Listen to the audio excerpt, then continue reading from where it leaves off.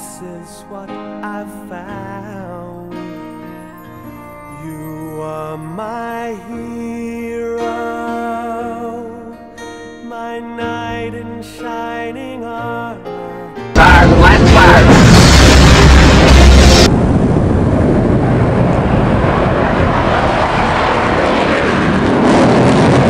All right, as we roll along the Stop Obamacare Express. What's really driving me nuts is I have never seen such outright corruption. I have never seen such perversion of the law. I've never, whoever heard of demon pass, the slaughter rule, and whoever thought the whole process, I feel like I need to take a shower watching this. Well, yeah, and the other thing is treason media. Where is the mainstream media in all of this not telling this story? This is a compelling story that the Speaker of the House would even consider having us pass a bill that no one votes on.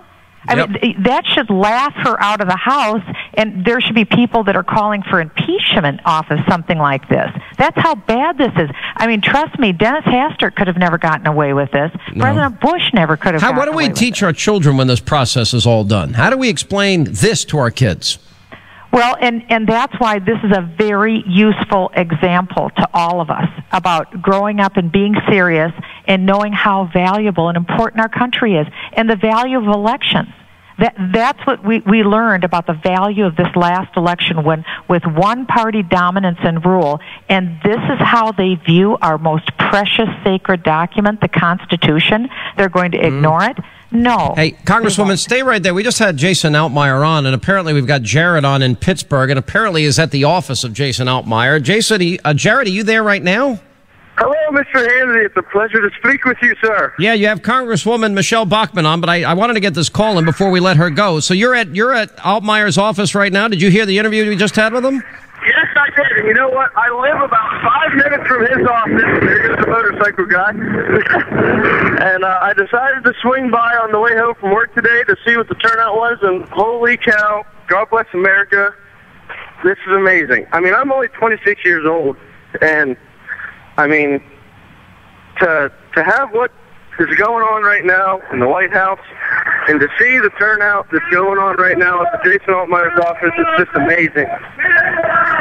Yeah, I can hear the kill the bill chanting. All right, well, Jared, tell everybody there Sean Hannity said hi, okay? I will do that. Thank you so much for taking my call. God bless. All right. Well, I mean, I guess what you're saying is that this is having an impact, Congresswoman. It's having a huge impact, and we had 2 rallies here today, Sean, at the Capitol in D.C., Kill the Bill rallies. People were here chanting, shouting, kill the bill.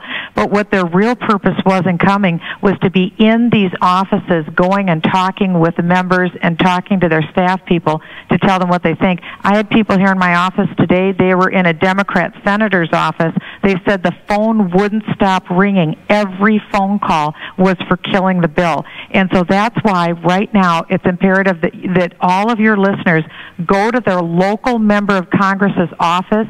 You don't need to bother to go to the Republicans. They are all committed to vote no, but go to the Democrat congressmen's offices, hold demonstrations, come by the carload, because people don't realize very few people go to those local offices. We got to run. Now, we'll see you on our Conservative Victory Tour. We're going to be with you and Governor Palin on April 7th, and all that information is on my website, Congresswoman at Hannity.com, and I look forward to seeing you out there. Hey, thanks so much. Minnesota can't wait to welcome you, and they can go to MichelleBachmann.com too. All right, appreciate it. Okay. And where your congressman or woman stands right now on this bill is also on Hannity.com. All that is necessary for evil to triumph is for good men to do nothing.